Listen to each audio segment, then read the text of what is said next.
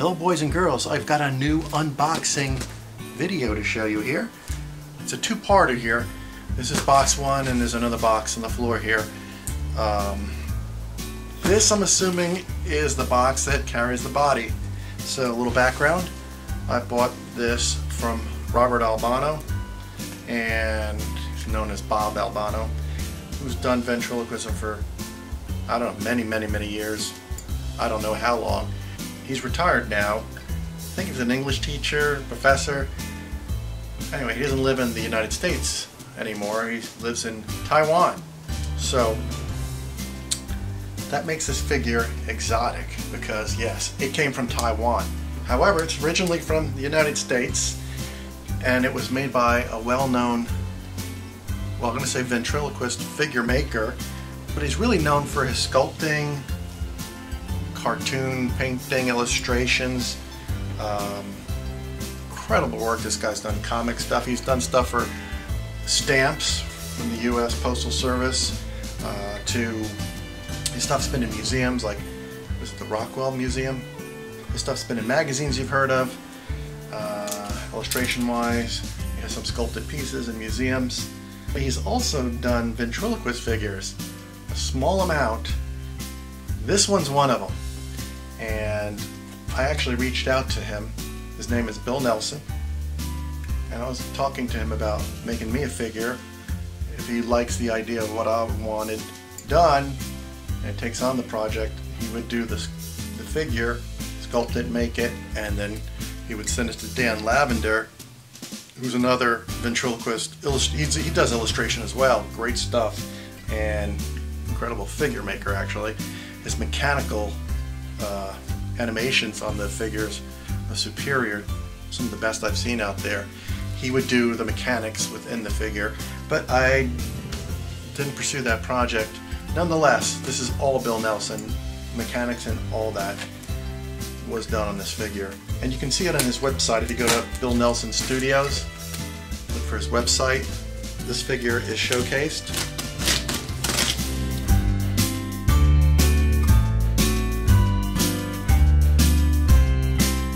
So I'm going to just open this up. Very excited. And Bob Albano is also known for, or Robert Albano, whichever name.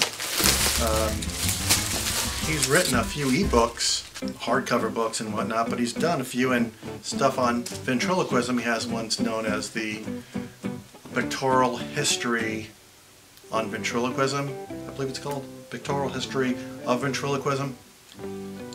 He sent me a copy of that.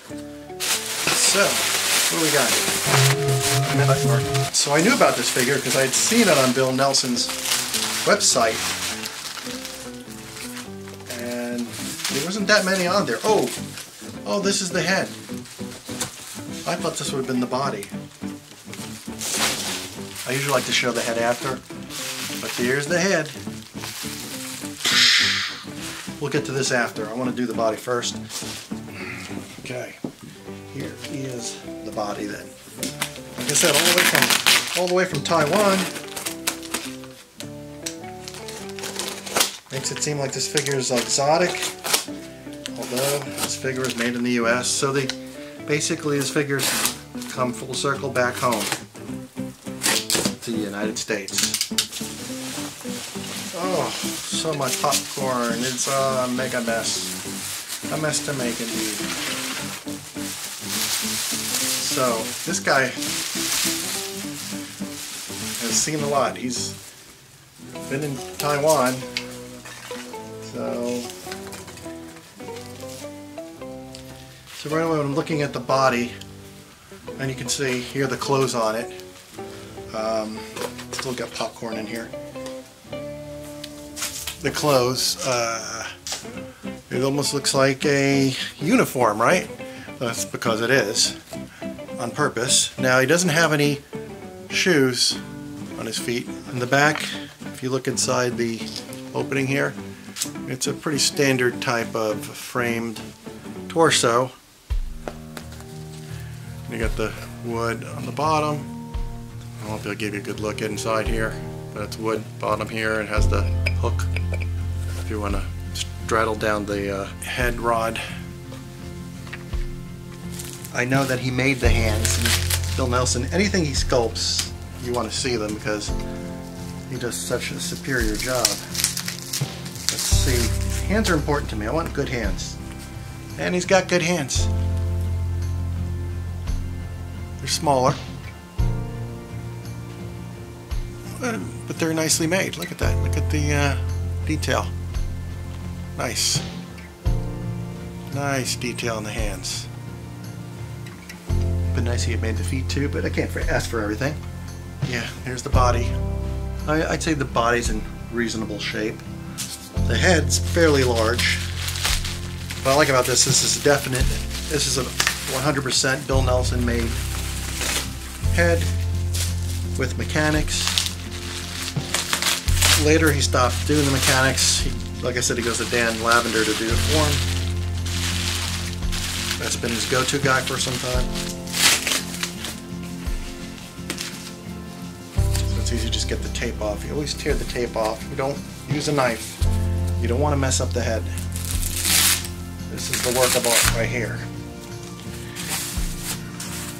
So some of you might look at this and say, I've been waiting to see it all this time, and you'll recognize it because, oh, pieces are coming off. Oh, I think from his ear. His ear, some pieces just came off. So I better hold on to him. Yes, here's the head. Now, Bob acquired this from Bill Nelson directly, so he's the first owner after Bill Nelson made him, and he doesn't know the exact date, but it's somewhere between like 2006, 2008, somewhere in there. He got this guy. So now this guy was loosely, I guess, based on a character when Bill made him. Remember the movie Music Man from like 1961, 62, around there, around the time I was born. Ron Howard, you should know him from the Happy Days, and well-known film director. He played a character called Winthrop in that movie, or Winthrop, one of the two. And he was a little kid back then. That's what this character is based on. So that's why you see that uniform on the body. You look at the face, and if you look at Ron Howard back then, doesn't per se look like Ron Howard, but I get, you know, Bill Nelson's a creative guy, and he's loosely using that as inspiration, and that's what happened here. So let's see if he's still working his mechanics. I'm a little worried here, but okay. So yeah, it looks like the eyes are working. So they're not self-centering. You have to manually do this yourself and move the eyes back and forth. Here, what is this? Not moving. Oh, it looks like it's for the eyebrows. There it goes. A little. He's an old guy. Well, he's not that old, but he's been through a lot. Here's the mouth, slot jaw. If you look inside, you can see his tongue is almost could stick out here. I know Bill Nelson has had a figure or two where the tongue comes out. Look at that. Neat, huh? Nice work. Hi! Hello! Hi! Hi! Yay! Alright. I'm gonna have to fix the ear. Super glue will do the job. Hopefully I got enough of the ear still to fix that. Otherwise, he's holding together fairly well. If you look in the back, so I can see the ear. It looks like, I'm not sure, but if you read the back, you can see where it says, let me touch this so you can see it better. Focus in. It says Nelson, signed by Nelson. Right there, can you see it? The Nelson part. There you go. And it looks like 2000, it's a 2001, 2004 when he made this. looks like a 4. Then again, it looks like it's a cross. I think it's a 4.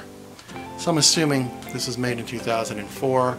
Sometime a little after that is when Bob bought them from Bill Nelson directly. So I am the second owner of this figure. Winthrop, I believe, is the name. Put the body on him.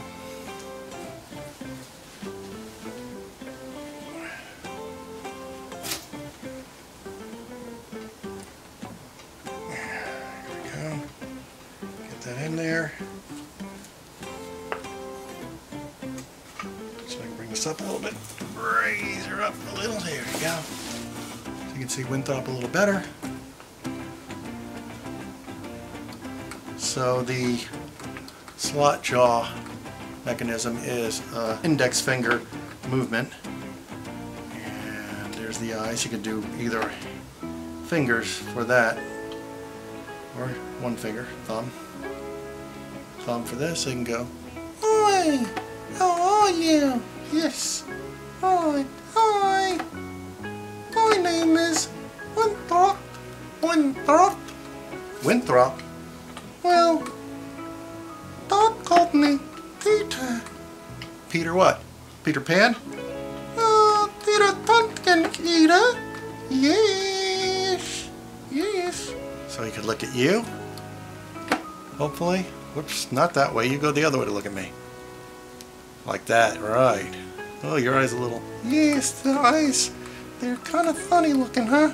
No, not funny, just they really move left. They're a little off center. They probably could be fixed inside, but I don't think I'll touch those. Anyway, here he is. One-of-a-kind figure, definitely. Bill Nelson. And I'm happy to add him to my collection here and join the group of vents we have in the collection here of my Ventriloquism diary. Yes, indeed. Yes. You gonna say bye? No. Why not? I don't know. I want to say hello. Alright, will you say hello? Hello. Alright. And goodbye. I found in the head box a pair of sneakers. And I'll have to put some socks on Peter Winthrop's feet. So he did have some shoes, or sneakers in this case, after all.